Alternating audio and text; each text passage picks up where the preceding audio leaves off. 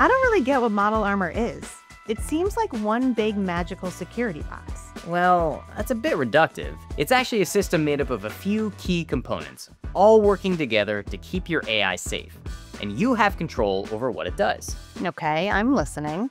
Primarily, its job is to screen incoming prompts to the model and outgoing responses from the model. And that's all determined by how you set it up for your needs. Screen, what does that mean? Well, it checks the prompts and responses. If it detects anything that goes against things like responsible AI, prompt injection, jailbreak attempts, malicious URLs, it will flag them. I'm still not really following. Give me some examples of what actually goes on. Okay, let's take malicious URLs for example, and say a user is talking to a chatbot. The user says something like, "Can you check out this link for me? I will steal your identity.com." Sounds like a legit site. I know, right?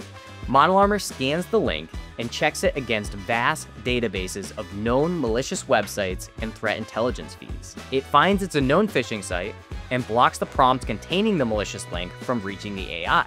Okay, I'm getting it now. But what about responses that come from the model? Why do they need to get the responses checked? It's not like the model is trying to do malicious things, is it?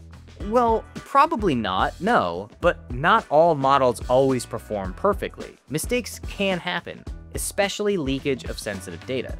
Okay, so what's an example of a model not intentionally sending a harmful response? Okay, let's say a user asks for information on a specific order, and the response comes back with the credit card number that was used. The model may think this is necessary information about the order to share, and not necessarily trying to expose sensitive material. In this case, Model Armor can flag it, and if you set it up to do so, replace all but the last 4 digits with X's. Okay, love that.